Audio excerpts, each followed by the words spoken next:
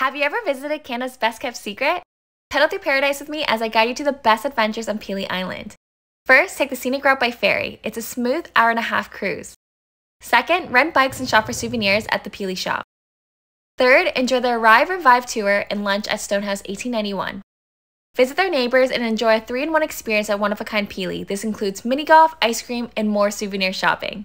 As you're biking along the path, discover and take a photo of the Inukshuk statue. Afterwards, take a nice refreshment break and get matching shirts at Pure Pelee. Then savor the experience at the Lighthouse point. There's a walkable trail to follow towards the beach before you reach the lighthouse. Next, view a local birding lookout and you might see monarch butterflies too if you're really lucky. Down the street in the heart of Pelee Island, make sure to visit the Mission Hall Sanctuary. The architecture is beautifully preserved and restored.